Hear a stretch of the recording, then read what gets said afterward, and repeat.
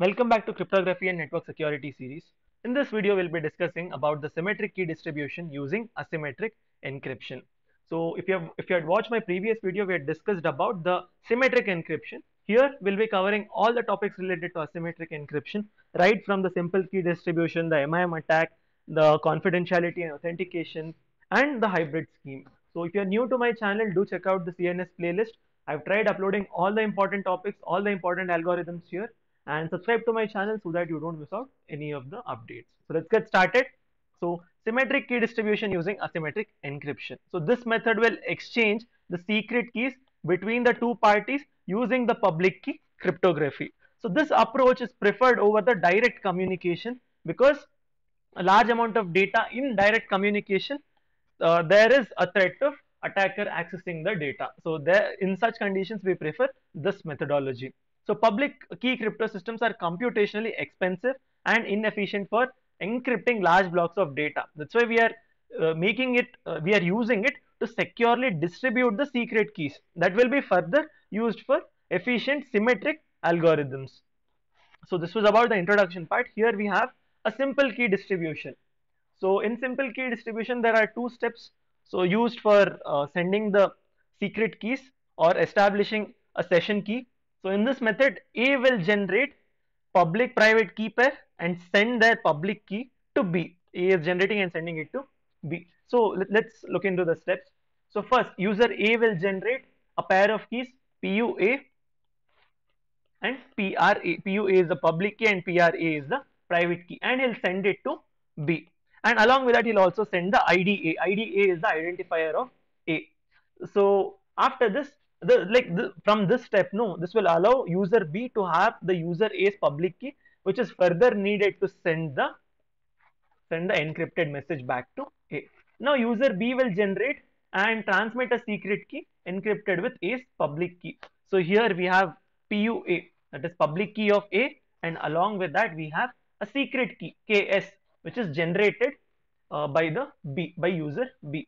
So this KS will be used as a session key. So this step will make sure that only A, who here PUA is specified, no, so only A who has the private key PRA will be able to decrypt the message and recover the secret session key KS. So like after these two steps, user A will compute the decryption process in order to recover the secret key, because only A can decrypt the message. Only A and B will know the identity of secret key KS. So here user A and B can then use the session key to further have the conversation or communicate privately. So this scheme is very simple, and it establishes a secret key, but it is vulnerable to man-in-middle attack. So advantages here are no keys are stored before and after session, and it minimizes the risk. But then it is vulnerable to man-in-middle attack. So here I have just written down PUA is for the public key, IDA is for the identity, and decryption process. This has to be done at user A's side. The response which is sent back from B to A, and here this is being sent from A to B, right? So here again private key of A and encrypted with the help of public key of A and the secret session key KS. So this was about the simple key distribution. So we'll look into how the man-in-middle attack happens. So here we have the figure for man-in-middle attack. So man-in-middle attack allows third party or attacker here is the DART, to intercept communication and compromise the session key without any detection. So initially Alice has a private key PRA and she also has a public key PUA, right? Next, Bob also has a private key PRB and Bob has a corresponding public key PUB. Next, Dart has a private key PRD and a public key PUD. Now the goal is for A and B to securely share or transmit the secret key, the session key KS. How the attack actually happens. So first A will send a message to B. So A is sending its public key, Alice is sending her public key, and along with that she is also sending her identity. So this message comprises of PUA and IDA. So Alice was thinking that she has sent a message to Bob, but in middle we have Dart here. So Dart will get the A's message, and instead of sending this A's message to B, he will manipulate it here. He will send PUD, he will send the public key of himself, and along with that he'll send the identity of A. So he's just saying that I am A, but in fact he's not A here. The public key of D is being sent here. So B does not realize that public key that has been received is not of A's here. So but it is of D. So here D is pretending to be A. Next step, what happens is B will respond back. So B will respond back thinking that he is sending message to Alice, that is A. So B will respond to D by generating a session key KS firstly, and sending it to D, along with that encrypted with the public key that belongs to A, which is actually PUD here. So he thinks that he has encrypted the key and sent it back to Alice. So only Alice will be able to decrypt this. But then the reality here is something different. Here we have here we have Dart's public key here. So that since Dart will be able to get this session key or this secret key, and he'll be able to decrypt this and use this session key. Now that Dart has got the session key from B, further operations will happen. That is, again from Dart it is sent to A, right? So Dart will get the message which has to be sent to A, and yeah, this part is done. Now again he has to forward. So he'll forward back the session key, and along with that he'll also send the PUA, that is public key of A, telling that this message has directly come from Bob, but then it was sent by Dart in the middle here. I hope you are understanding the step. So as a result, now Alice will respond to D thinking that it is B, and it will tell that PUA, E of PUA and KS by not showing that PUD belongs to D and not B. So as a result, A will receive the encrypted session key and now believes that she will be sharing a secret key with D, because she is not aware that D has intercepted all the communication and substituted his public key as and when she was trying to contact with the B, and A has sent the message to D encrypted with D's public key. Now D encrypts the session key with PRD, and he again performs the decryption process, and now D has the shared key and can read all the messages which are being shared between A and B. Now both A and B are sharing their messages, right? So with A is sharing with D and B is sharing with D. So both are not aware. So D can now eavesdrop, modify, inject messages as per his convenience, as he desires, because he knows both the session key on this side and session key on this side, and he knows that both the keys that each user believes are only shared between themselves and not with the Dart here. So the core of this attack is that Dart will intercept the message and impersonate to be B here and to be A here. So this will cause them to establish shared key with D instead of each other. So this is the classic scenario of how man-in-middle attack works. This is very damaging, and the third person, the Dart, can gain all the access to the messages, not just in this conversation, but even in the future upcoming conversations also. If the session key is kept same, then they are at a threat. Their data might be lost, right? So this is what man-in-middle attack is all about. So I have written down all the points here. Next, we have secure key distribution with confidentiality and authentication. So here, if you check, there was a threat of confidentiality.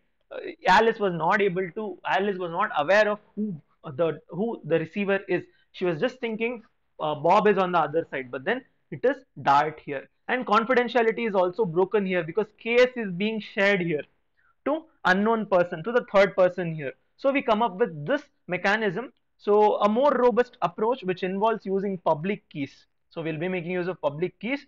This method will ensure that session key is exchanged confidentially with both the parties, and both the parties can authenticate with each other. So let's look into how this works. Okay, so here we have the figure.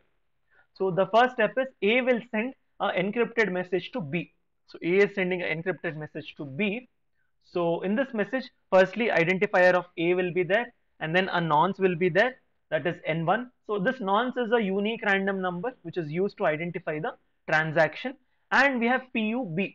PUB here is the public key of B. So only B will be able to decrypt this, because you are encrypting this entire thing and sending it as a message. So you are making sure that you are making sure that the authenticity is maintained here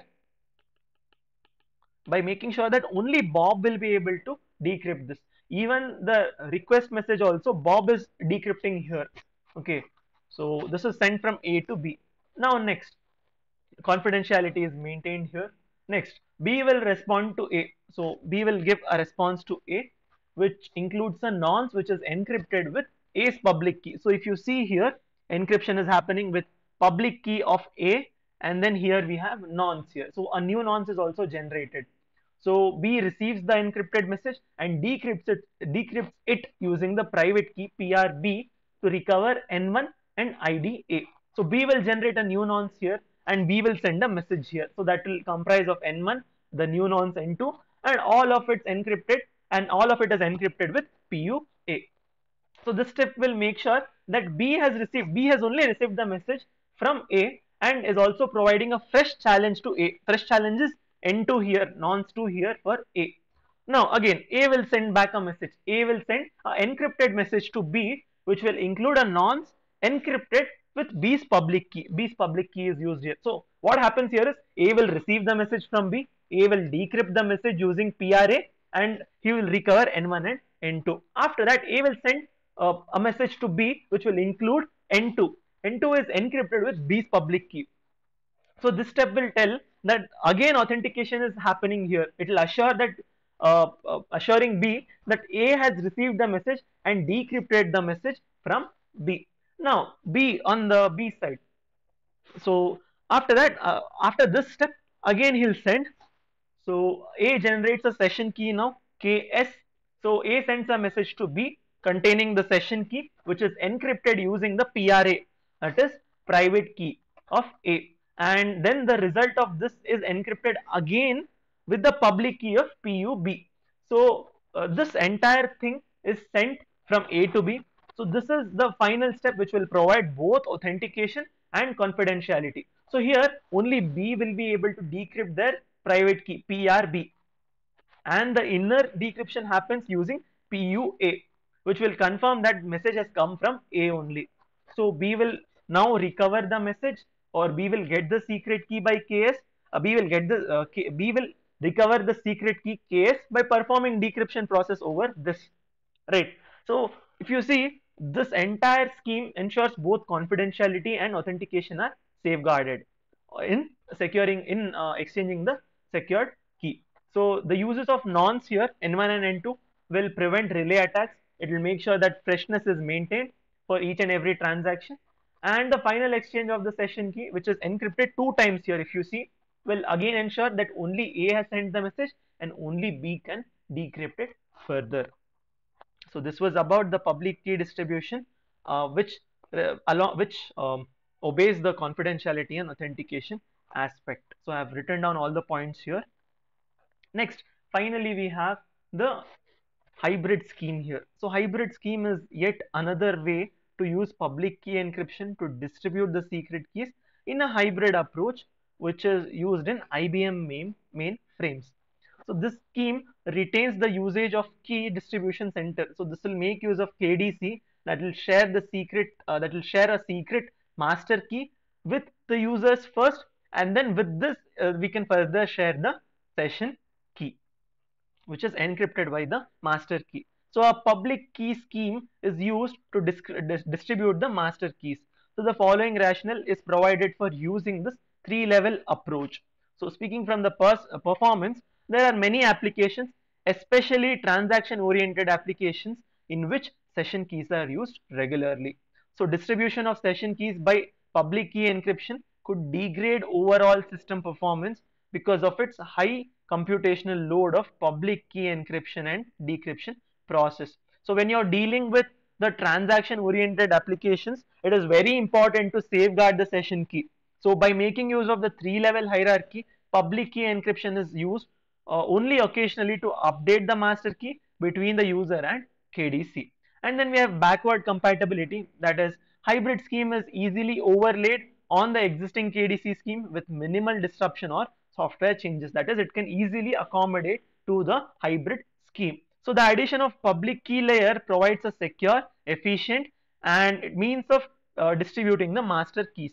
Advantage here, this is an advantage in configuration with a single KDC which serves a widely distributed set of users. So in this video we have tried understanding the symmetric key encryption with asymmetric encryption. So I hope you have understood all the concepts. If you have any doubts, do let me know in the comments, and stay tuned. I'll be uploading the other videos pretty soon. If you have any doubts, do let me know. Thank you.